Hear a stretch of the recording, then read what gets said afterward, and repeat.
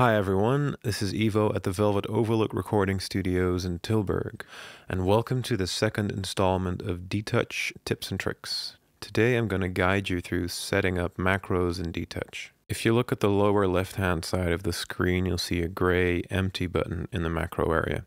Just press and hold that one and the macro editor will appear.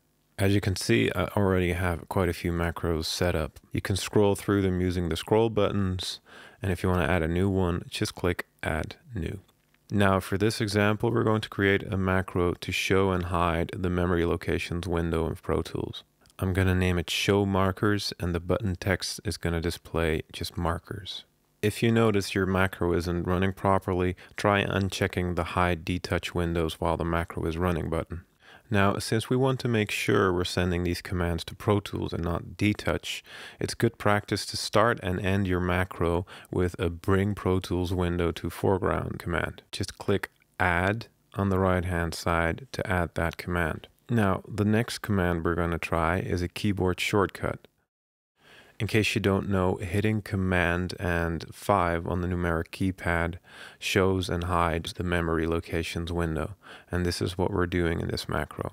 So select Keyboard Shortcut as command type, tap the key combination box and hit Command and 5 on your numeric keypad and hit Add again. Now all we need to do is end the macro with another Bring Pro Tools window to foreground. And then it's a good idea to color code your buttons. So let's try a nice bright cyan. Once the macro is complete, you just hit Save and then Assign to button on your lower left-hand side. The macro editor window will close and you see your macro has appeared on the button you selected. And there you go, you've made your first macro. It was quite easy, wasn't it? Once you've created these macros, you'll be able to use them in every session.